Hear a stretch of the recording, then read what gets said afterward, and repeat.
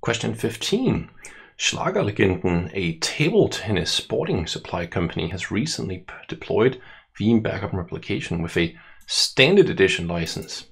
An auditor is insisting on a spot check verification that no corruption has occurred to a backup of a virtual machine containing a standalone database server. How should the backup administrator proceed?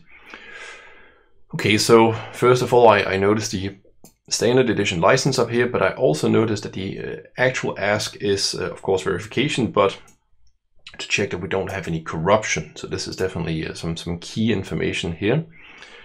First option, deploy a virtual lab, create application group, contain the database server, then create and run a sure backup job. Well, this sounds good until we got to the fact that, first of all, they can't do this with a standard edition. Secondly, they only ask to check for corruption, not boot checks and so on. Perform a restore using the extract utility, then point the Veeam extract validator exit to these files. Yeah, this is definitely not a option that exists, but just to be certain, we can always go in and do a quick search. We see some results have been removed. Yeah, not sure what that's about, but this is definitely not a real tool.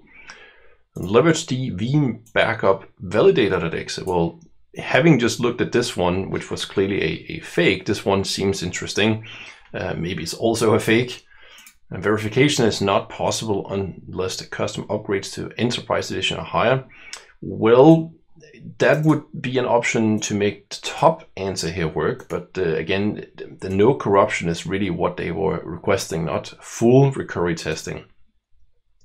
And then it says use the Veeam Backup DB config utility. So a lot of utilities are being mentioned here. Why don't we go and take a peek at this to see what is it? Oh, so this is a tool that actually exists, and you might be tempted to now immediately pick this answer here. We see it's actually down here in the bottom. Utilities, DB config utility. So what is this? Comes with Veeam Backup DB config to manage connection settings for Veeam Backup Replication and or Enterprise Manager configuration database. With this utility, you can connect to a different database on the same, so on. So this is for changing the backup server's database connection. It has no purposes for testing backups or doing corruption checks of any kind. So this is wrong. This is definitely wrong. This is wrong. This is wrong, leaving only this.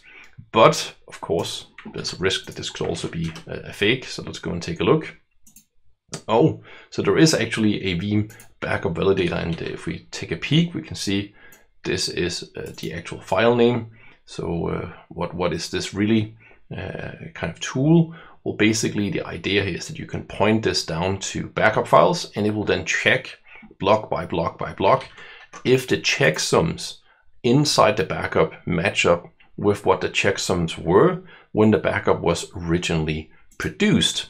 It doesn't tell you if it was a good backup per se. It just means that the backup file has no corruption at this point in time. If you really want to check if it was a good backup or not, then we would need to start upgrading up and going with this path here. But this was never really the ask from the auditor here.